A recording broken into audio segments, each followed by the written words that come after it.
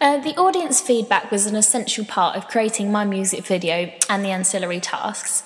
Without it, it would have little relevance to the target audience. Their input was extremely helpful throughout the process of making my music video and the ancillary tasks.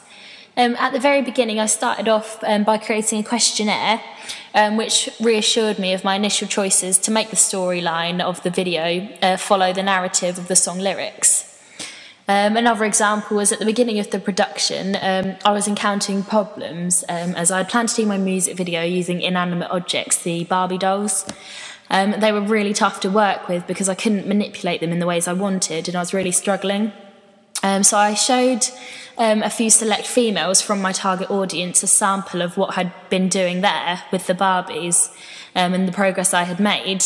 And it suggested that I would go against my earlier planning and use real people for the filming, and it was suggested that that would be a lot more effective.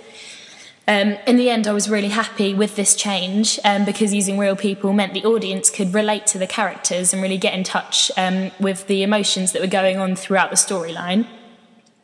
My first draft of the magazine advert actually received some negative comments from a selected group within my target audience.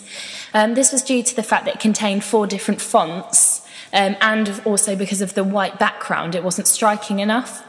I was guided that it was best to use one main typeface for all of the writing and perhaps one more to make a difference between the reviews and the titles. And then I also changed the background as an extended darker panel of the image behind. After adding those changes using Photoshop, I revisited a response group which included some of the same people as before but also some extras to get a more varied response. This time I received really positive comments.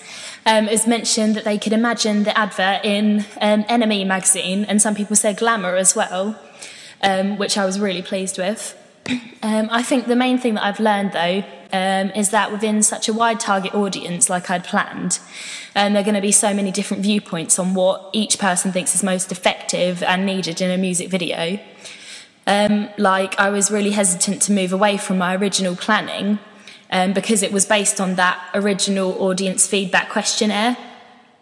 But I'm really happy with the final music video and the ancillary tasks and feel really pleased that this was backed up with further positive feedback from my target audience.